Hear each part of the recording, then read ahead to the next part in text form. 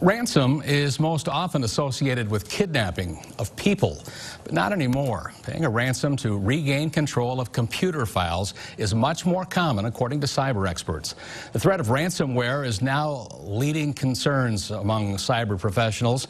Cyber criminals use the dangerous virus to make files inaccessible, instantly encrypting files and freezing a computer, locking it up so that folks no longer have access to the data that's stored there, then holding the information hostage until the owner of the files pays a ransom.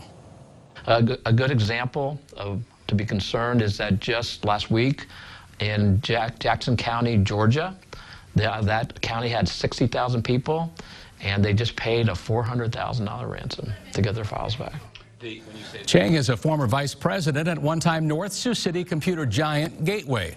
He was back in Sioux City last week detailing the latest cyber threats to local executives. And I had a chance to sit down with Chang. Coming up tonight at 10 in this week's CyberSafe Parent Report, find out how he says companies can protect themselves, as well as why, despite numerous attacks, we don't hear much about those ransomware assaults. It's a scary topic. Yeah, it is. We also had a chance, though, to relax and laugh a little bit, looking back on the Gateway days, as he was one of the guys near the top of the totem pole. So we'll talk about that tonight at 10. Looking forward to it. As well.